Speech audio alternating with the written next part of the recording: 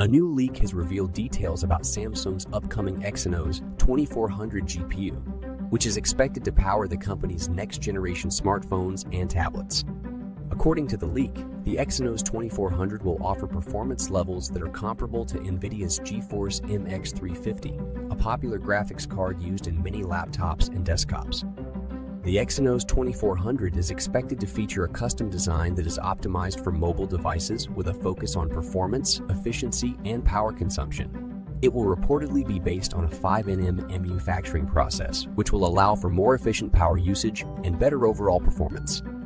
The leak also suggests that the Exynos 2400 will feature 20 compute units CU, which is the same number found in the GeForce MX 350.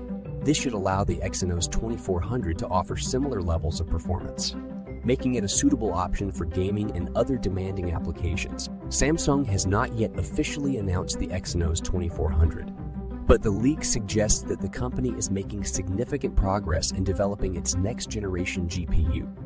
With the increasing demand for high-performance mobile devices, the Exynos 2400 could help Samsung stay competitive in the highly competitive smartphone and tablet markets.